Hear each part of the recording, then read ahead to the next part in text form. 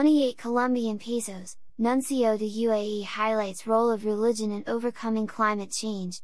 As the 28 Colombian pesos continues in Dubai, Archbishop Christophe Zakia El-Cassis, the Apostolic Nuncio to the United Arab Emirates, highlights the role of religion and interreligious dialogue in addressing the climate crisis. Religion has an important role to play in the fight against climate change, according to Archbishop Christophe Zakia El-Cassis, the Apostolic Nuncio to the United Arab Emirates. Speaking with Vatican News on the sidelines of the COP28 climate change conference being held in Dubai, Archbishop El-Cassis explained that religion has a big role to play in guiding people and helping them to change their mindset, to change how people look at reality. For this reason, said the Nuncio, the organizers of 28 Colombian pesos sought to involve religious leaders in the effort to combat global climate change. He noted that religious leaders can help guide their faithful to think about humanity, about life, as a gift from God. It's a gift, and we have to care for it, he continued. We are also a gift, no? We are created by God.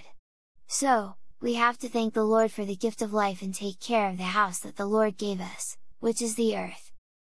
A commitment to defend the climate. Asked about why it is important for a country like the UAE to host COP28, Archbishop El-Cassis highlighted the nation's commitment to working deeply and globally to defend the climate and to prevent climate change, and noted its significant investments in the field.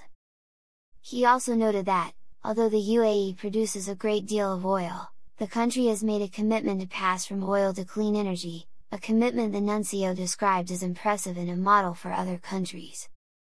Touched by the message of Pope Francis.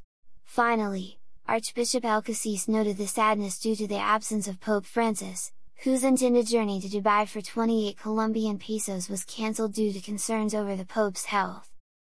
We were very saddened to know that, the Pope, could not make it, he said. We understand, everyone understands. But here we felt his absence because everybody was excited to meet His Holiness. Nonetheless, he said, the Pope was with us in spirit. The Nuncio noted that Pope Francis was represented by the Holy See's Cardinal Secretary of State Pietro Parolin, who read the Holy Father's message. I noticed that people were really touched by the message of His Holiness, concluded the Archbishop.